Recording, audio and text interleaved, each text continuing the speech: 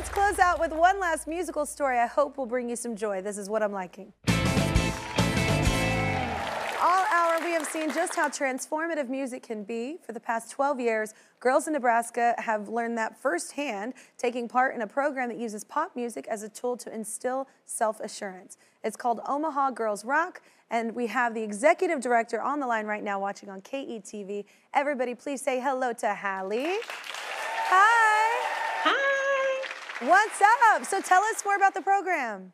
Oh my God, Kelly, I would love to. So our mission at Omaha Girls Rock is to empower youth to use their voice, and we do that through music.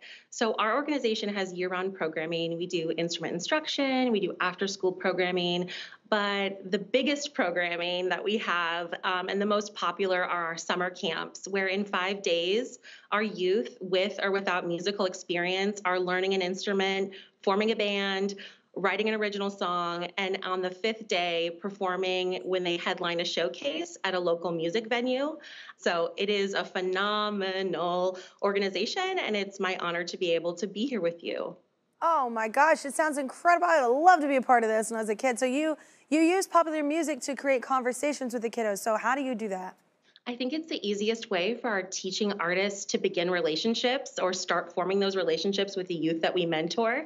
So our youth come to us with a variety of genres that they're interested in, and that is where we begin our learning. That is where we, instill the skills needed to learn the guitar, for example. But we also are using a variety of those genres and artists who are local, national, international, to talk about how to take up space and how to live in the intersections of your identities, because there is not just one way to be successful.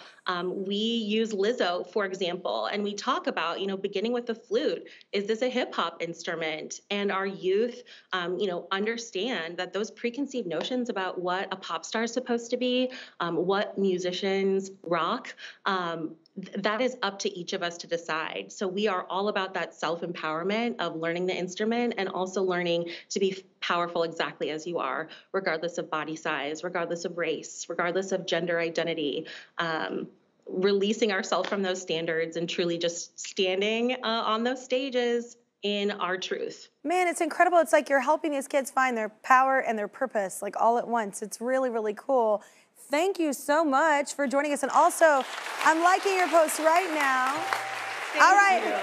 Well, that's not all. Our season-long partner, Pilot Pen, makers of FriXion, the go-to erasable pen of the Kelly Clarkson Show, want to celebrate those creating fearlessly, just like you. So they're going to write a check to Omaha Girls Rock for $1,000 just to help out.